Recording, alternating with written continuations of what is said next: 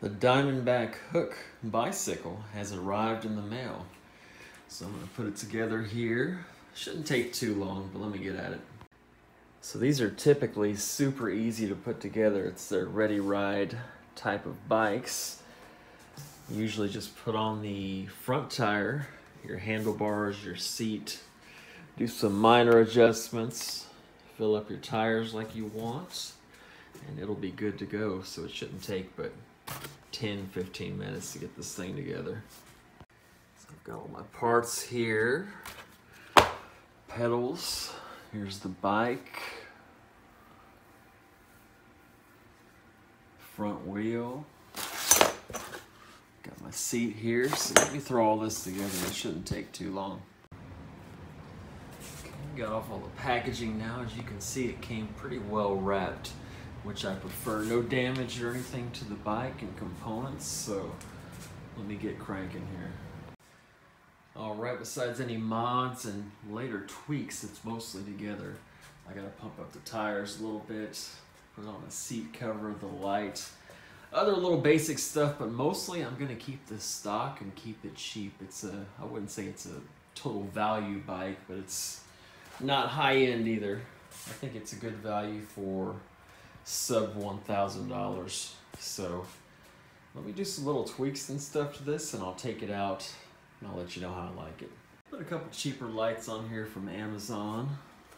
Still gotta put one on the back. The seat's not bad, but I'm gonna put on this aftermarket gel seat cushion just to protect the behind on the trails and riding around. All right, day one with the Diamondback Hook went pretty good. Figuring everything out. Came out here, did a little fishing, didn't catch a thing, but the bike went well. Get used to the 27.5-inch tires. My first time using those. I'm used to a 29-inch wheelbase, but it's all good. Might be a little night riding, so I got the lights ready to go. But I will keep you updated. Day one initial thoughts on the Diamondback Hook.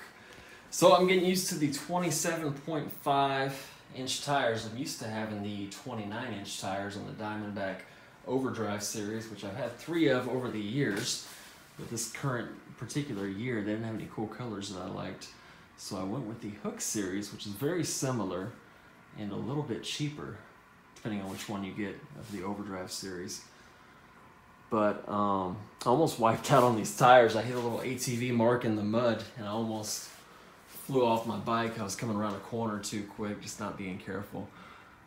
But I don't think that would have happened with the 29-inch tires, not too sure, but I'm gonna have to get used to the smaller size. Hey, at least they're not 26-inch tires, right? So pretty good, gear shifted fine. It's only, I think 8 gears or whatever. So for a lot of people that's a problem. For me, it is no problem, I don't really care. As you can tell, I'm not a bike snob. This is not a professional bike reviewing channel or anything like that. I'm just kind of a casual bike dude that has a lot of different hobbies and stuff like that, as you can see on the channel. But so far so good with this bike, especially for the price. I think I paid like under $600 including taxes, so no big deal. But yeah, I like it. Rode well so far. I'll keep you updated on the mods and things I do to it. I'll probably ride it once every week or so on the weekends, just out on the trails going fishing and stuff like that. So stay tuned. Out here for another ride at the area we call Turtle Bridge. Look at all that. Look at all these turtles. Look at all these turtles. That is crazy. All just like chilling.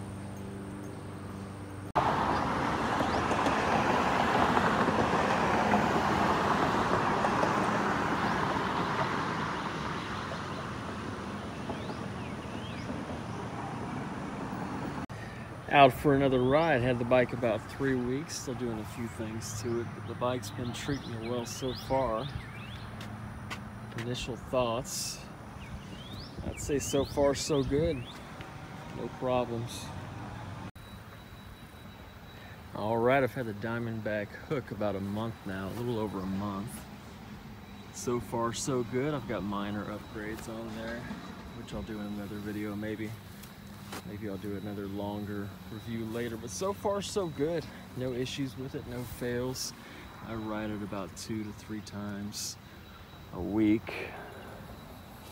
Just some small upgrades on there, like the caps there, a couple little things here, some lights, plenty of light, seat cover.